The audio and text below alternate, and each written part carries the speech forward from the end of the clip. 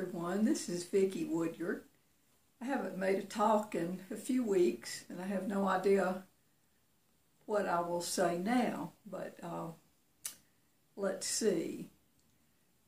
I wrote a letter to my blog subscribers today trying to clarify where I was about Facebook, and I compared Facebook to a toddler yanking at the hem of your dress or your pant leg, saying, pay some attention to me, pay some attention to me.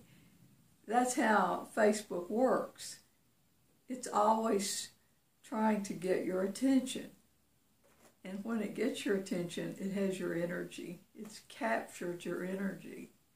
Now, we want energy to have for witnessing what's going on in our life, in our heads. Vernon Howard said, work hard gathering energy. Well, there's two ways to do this. The first way is just to sit in a chair. This is what I do. I just sit in a chair and let everything go. Just be there with yourself. And you'll find that you won't be able to stay with yourself for very long. The other way is to set an intention, to make an aim. Now, you won't be able to keep it.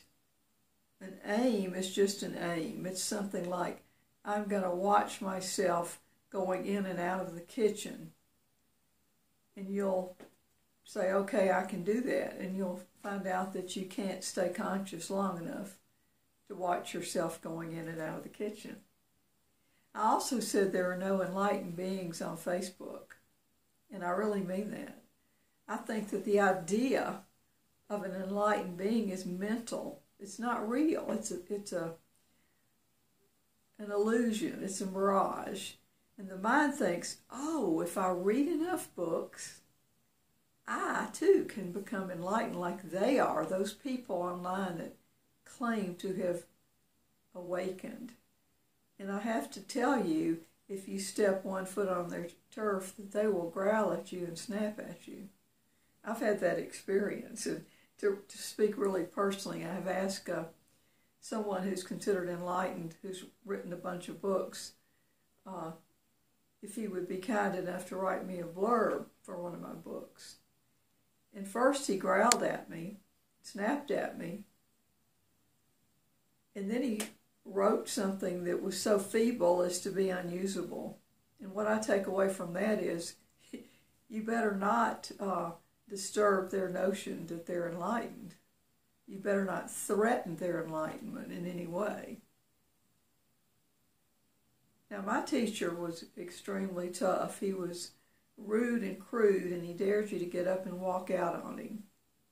He was rude and crude to discourage the sycophants and the hangers-on that wanted him to speak like a Sunday school teacher. He didn't.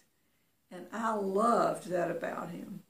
I was raised in the South where all the negativities were kept under wraps. You know, you were allowed to smolder and threaten people with your silence and say things in a veiled way, but you were never allowed to, boom, say it like he did and speak the truth. That was not polite, and so Vernon Howard was not polite. And I learned from him that if I studied what was going on in my actual head, that I was not polite either.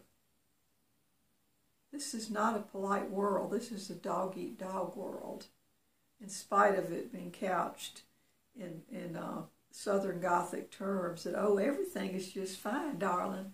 No, it's not. We're all worse off than we let on. We all play roles. And Vernon yelled at us to get off the stage, you know. So when I write, I'm trying to write from off stage for my willingness to share my humanity with you, to say I am not enlightened. I don't believe any human being is enlightened. But you can have great respect and reverence for something much higher than the mind. Namaste.